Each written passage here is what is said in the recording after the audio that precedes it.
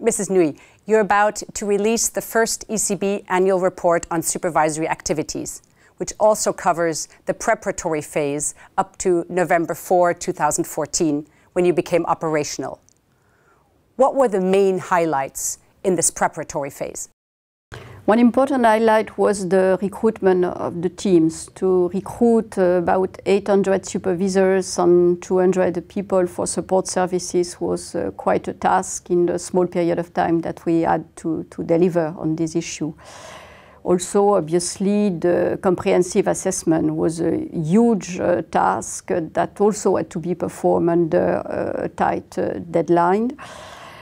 Also, preparing the manual, operationalizing the regulation, the framework regulation, creating the needed infrastructures such as for IT, for example, were quite a task. So what are your key priorities this year? Among the priorities for this year, one is very obvious, draw the lessons from the comprehensive assessment to make sure that all the quantitative and qualitative information that we got through this exercise is fully used for supervision. Another important priority is also to finalize our methodology to assess risk in the banks and to decide about the additional capital buffers they need, the Pillar 2 capital they need to face the risk they are taking.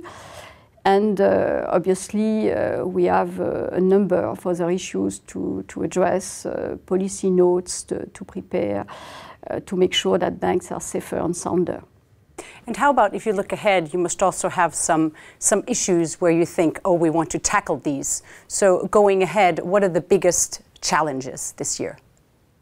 One big challenge is to have a consistent, better definition of capital. There are too many differences in the definition that are used by the SSM banks.